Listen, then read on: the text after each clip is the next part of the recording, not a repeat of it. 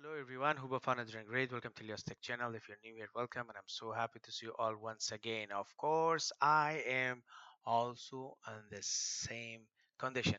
Please enable the virtual machine platform Windows Future and ensure we can say virtualization is enabled and the BIOS for more information. We can say for information, please visit this website.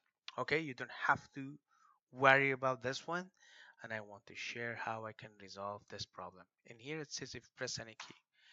If I press any key, that's gonna be disappear.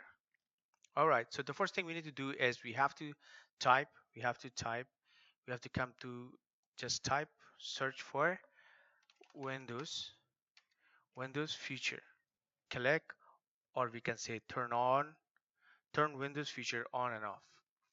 Just type this one. This is what it comes to your computer. So turn Windows Future on and off. Remember that. So what I notice in here, if I come in here, there is something that missing, which is called virtual machine platform. Click in here. You have to make sure that this is enabled. If it is not enabled, you are not able to access Ubuntu. All right, we're as my setting. Let's see what's gonna happen. I just enable. I hope it's not asking me to restart the computer. If it asks me to restart the computer, guys, it is too much, Let's see. Searching for requirement, applying changes. Do not ask me to restart the computer because sometimes when you turn on and off the Windows Future. Oh no, it is asking to restart your computer. Okay, all right. Let's do one thing, guys. I am going to restart my computer once I restart, and I will definitely share the result with all of you. Finger crossed, guys. Finger crossed. All right, let me restart my computer. All right, guys. I just restarted the computer.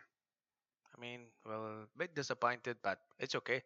Let's click on Ubuntu. Let's see what's gonna happen. Guys, we both are watching and see what's going on right now. I just click on Ubuntu and see if that option help us in order to access my computer using Linux operating system. Nope. All right, guys.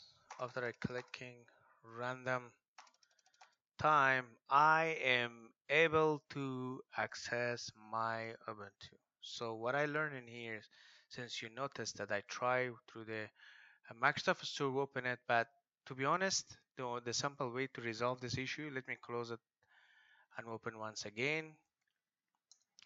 There you go. So just close, open once again. Once you open it, you have to be patient, relax, and wait for a couple minutes. And there you go. This is the result. I hope the information was very helpful, guys. The only way to appreciate my work is simply just subscribe, hit the bell button, and I'm sure you will not regret. All right. Until next time, I say, be brave, and of course, see you guys next time.